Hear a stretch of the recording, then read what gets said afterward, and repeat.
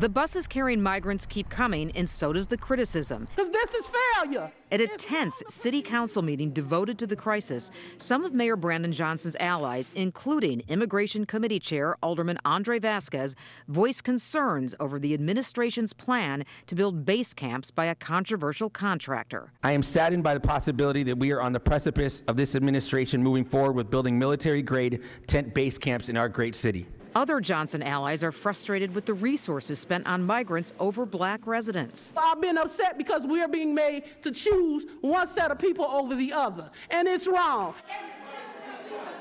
The meeting was interrupted several times by some angry residents with the same complaints.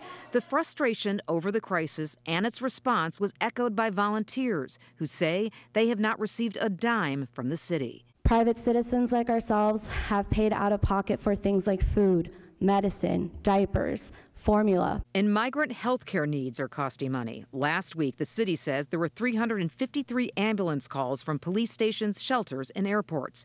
UIC medical student Sarah Esguerdo helped start the Migrant Mobile Response Team.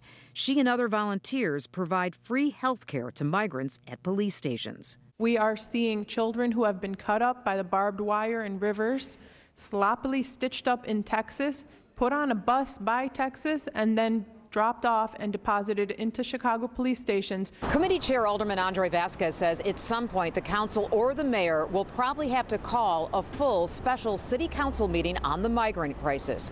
But Vasquez says he wants to make sure the meeting will have some substance and it won't turn into a circus. Watch breaking news on YouTube. Subscribe to ABC 7 Chicago Eyewitness News.